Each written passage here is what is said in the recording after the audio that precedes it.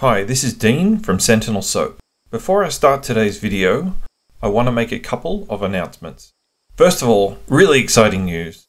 25,000 people have subscribed to my channel. Absolutely amazing.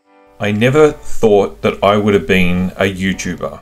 I'm blown away by all the support that everyone's given me over the last couple of years, and I want to thank you very much. I will be having a competition coming up very soon, so stay tuned for that.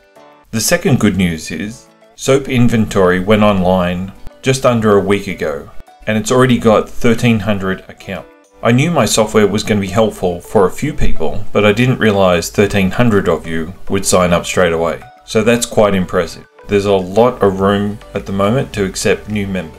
And if you haven't checked out Soap Inventory already, I'm going to leave a link in the description below. Make sure you check it out. Okay, let's get on with the soap.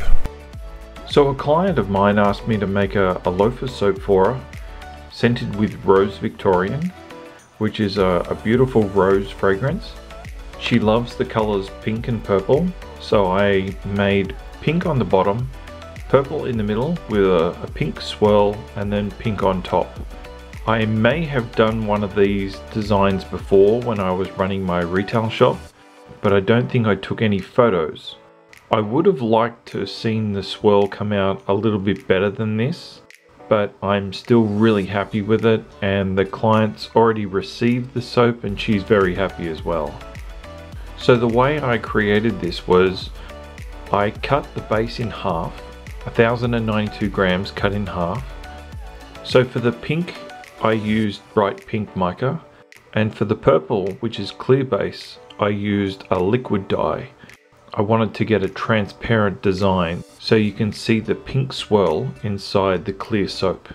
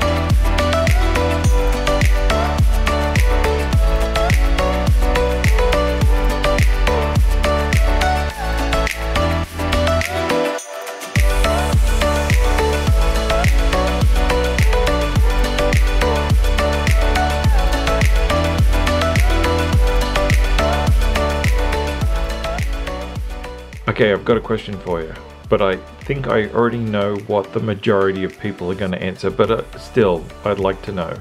Do you prefer my melt and pour videos or my cold process videos?